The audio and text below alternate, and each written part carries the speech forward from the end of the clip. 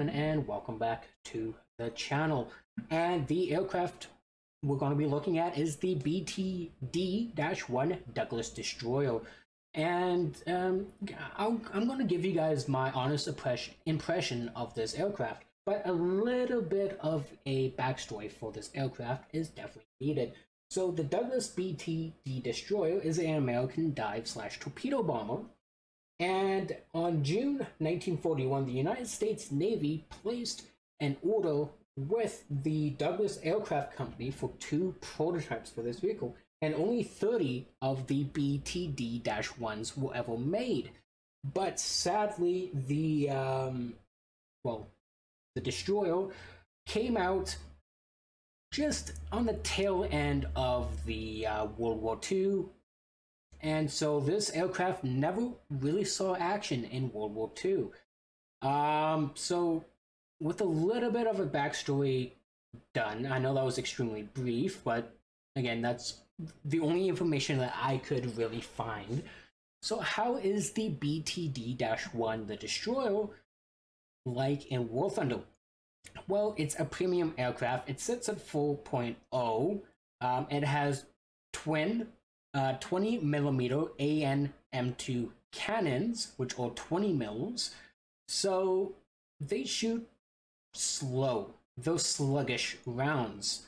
For the modifications, you have everything unlocked.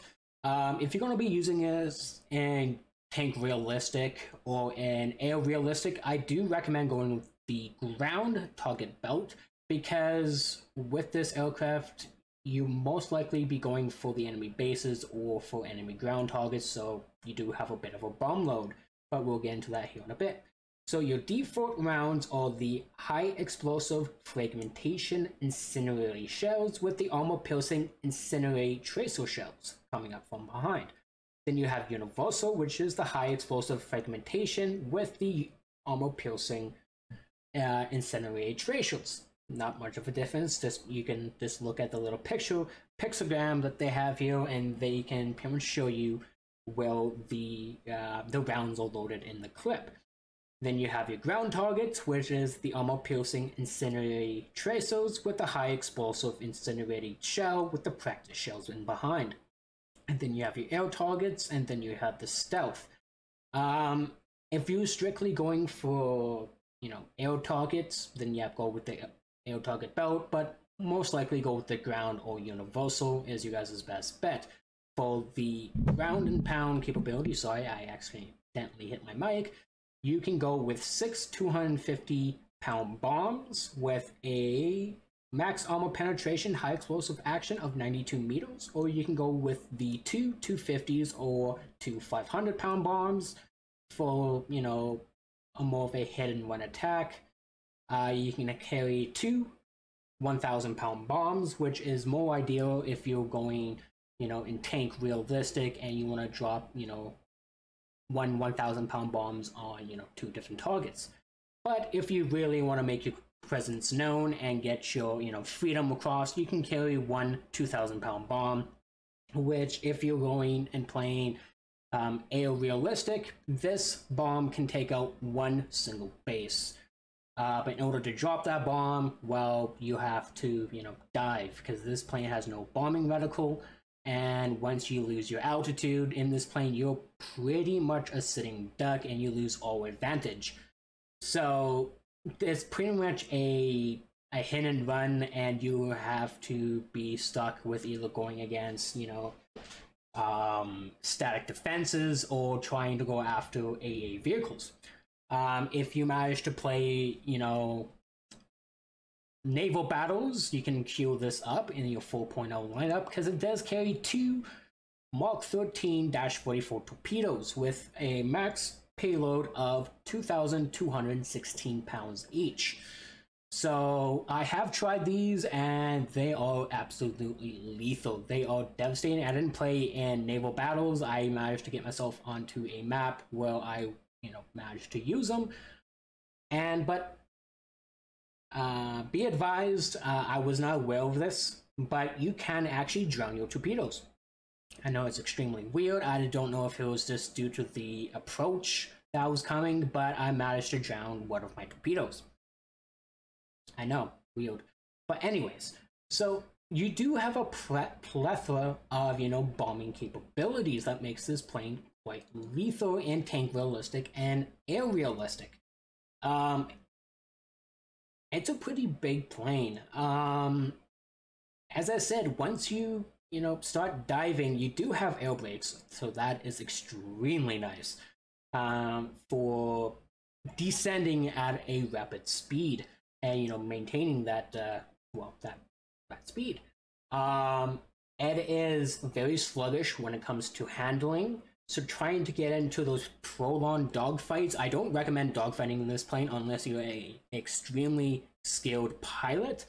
You definitely can, because any plane can really be a fighter, and any plane can really dogfight if you know how to use it properly.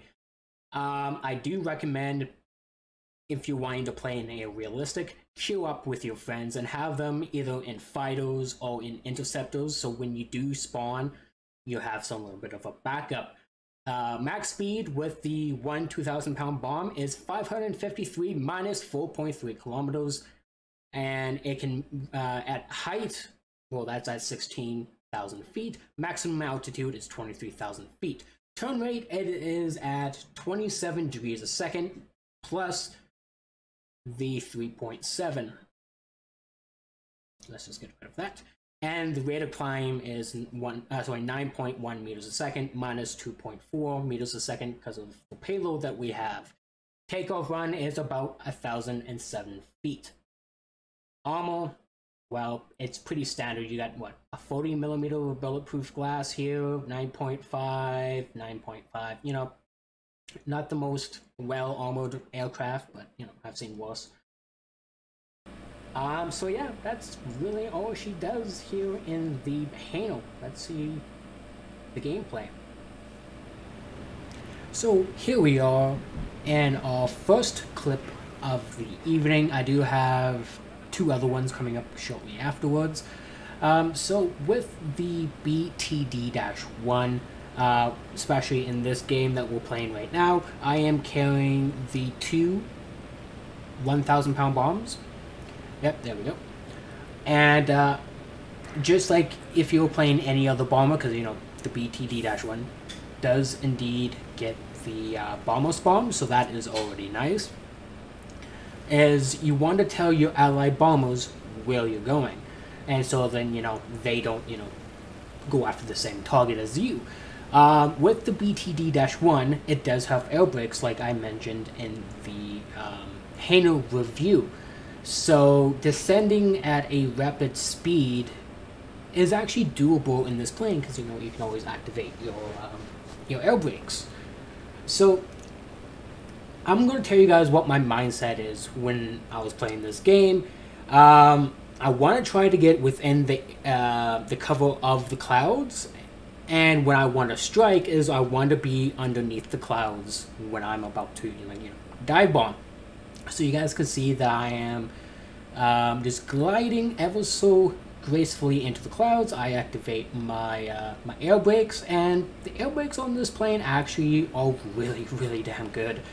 They're kind of funny looking, but if it's not stupid and works, then it isn't stupid.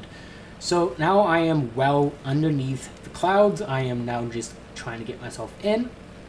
I am just trying to look out for any enemy interceptors or fighters that might have spotted me, because in War Thunder you can magically spot planes through clouds. So that is what I'm trying to do. And the WEP in this plane is actually really good. It's really decent. It does overheat quite a bit. So when you all trying to fly at low altitudes, it does get a little bit more performance out of the engine than what you normally would get if you're flying at those high altitudes. So that is always a bonus, but you're not really going to be outrunning anything in this plane, besides if it's like a biplane. It is quite big, and is really it's not really massive. It is quite big for a single engine monoplane. You guys can see here we're making our attack run. I had a little bit of a fartsy-dotsy moment here, and I just now released my bombs. And we're about to look back. We got a base damage, and yep, one of the other bombs actually missed. I do believe that missed, or, you know, they actually both hit. I'm not 100% sure. But yeah, that is what two 1,000-pound bombs can do. They can only take, you know, that much off of an enemy base. So again, I really strongly recommend, if you guys want to be playing air realistic, take that single 2,000-pound bomb. Especially if you guys are wanting to go after the enemy air base.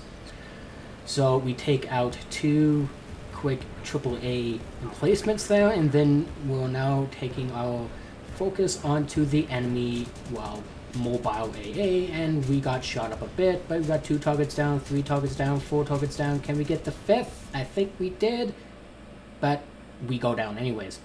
So here's the second clip. We are going to be carrying that one 2,000-pound bomb, just so I can, you know, showcase to you guys. And again, we spawn up, well, we spawn up with the bombers. And I tell my teammate, hey, I'm going to be going for this base.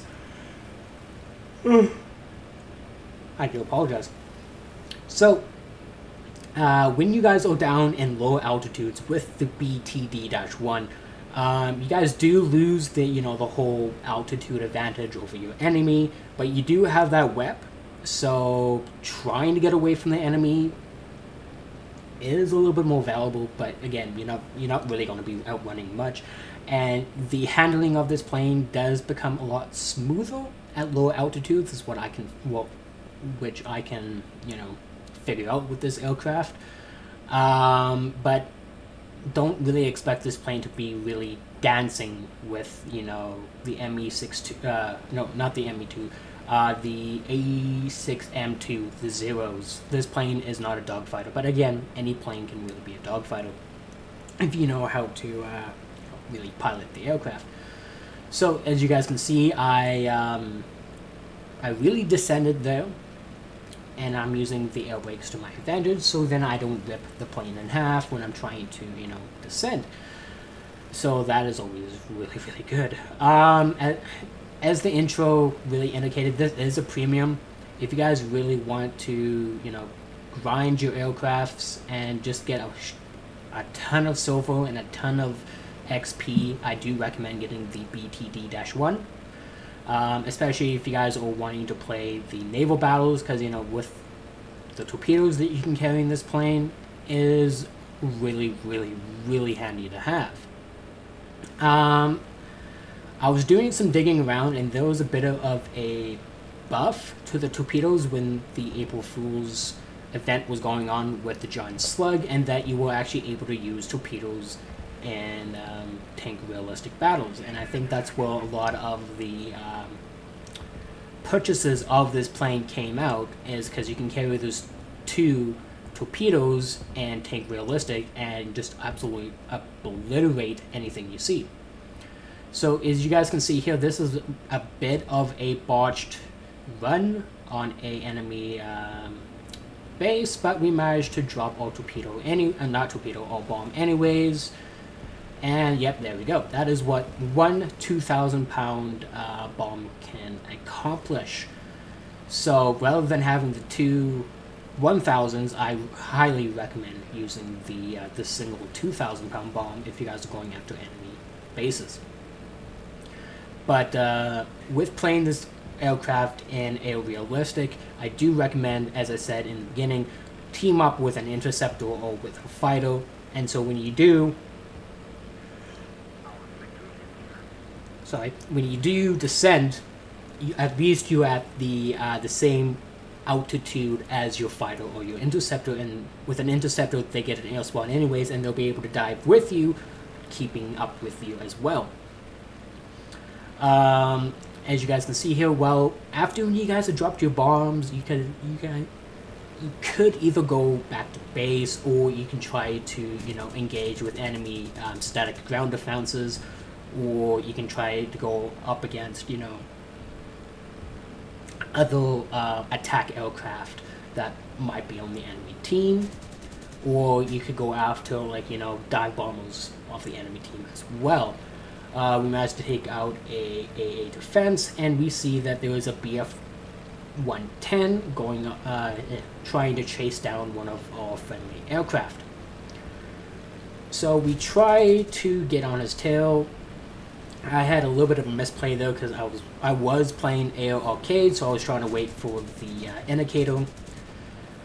We are using ground belts, but we do have a critical hits, and he does take out our engine, but we managed to take him down. And yeah, not the most cleanest of interceptions that you could have. Our right gun has jammed, so we're trying to fire our left 20 mil, and this is actually when I noticed, my engine is out. So I am now trying to gracefully land. I tried to deploy my landing gear. I noticed it was too late, so I tried to raise it, and we don't get the kill on the enemy plane, which sucks, but you know, he tried to shoot us while we were on the ground, which is a big no-no. Either way, you know what? One base killed, one AA down, and an enemy plane down is actually a pretty good, pretty good game. So the last clip we have for you is, of course, the game that I had where I said I managed to drown a torpedo and I managed to get a torpedo kill. So if you guys liked this style of review, well, I'm doing a voiceover rather than, you know, doing the live recordings that I do, please comment down below. I'm always eager to hear you guys' comments. And the Elite Few is also doing community custom games every Thursday. And so if you guys are watching this, hello, I am in the future, and the community custom games went well, and if you guys want to be a part of that, there will be a link to the description below of our Discord server, and also there is a link in my my about page as well. And yeah, and also if you guys want me to actually record the whole custom games that we actually are having, please again comment down below. And yeah, you guys have been absolutely fantastic. I'll catch you guys next time.